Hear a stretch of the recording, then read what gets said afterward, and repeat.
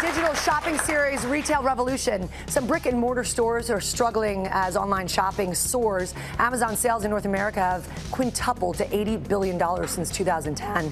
And ABC's Becky Worley is telling us how stores are fighting back. The in-store versus online shopping war has a new battlefront. Retailers desperately want you off your computer and in their stores.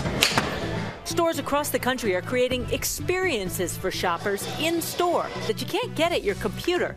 It's called experiential retail. Experiential retail, or retail-tainment, is about using all of the senses to engage the customer. Shopping as entertainment. What does that look like? It is really cold. This is not your typical fitting room. I'm at an Eddie Bauer store in Columbus, Ohio. They've dropped the temperature here to put the heat on their online competitors. If I were buying this jacket online, I wouldn't really know how warm it would keep me. They've created an ice box chilled to as little as 16 degrees so customers can try out their cold weather gear in cold weather. Something they definitely can't do online.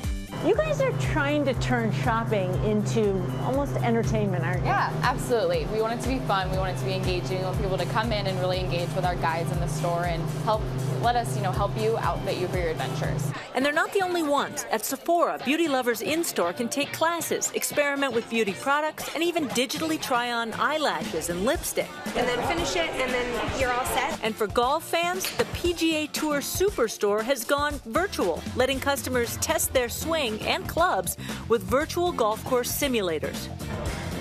What retailers are really looking for is to delight the customer. And there's a reason that we're putting Becky to work on the treadmill. This is even happening with sneakers. This is a perfect example of experiential retail.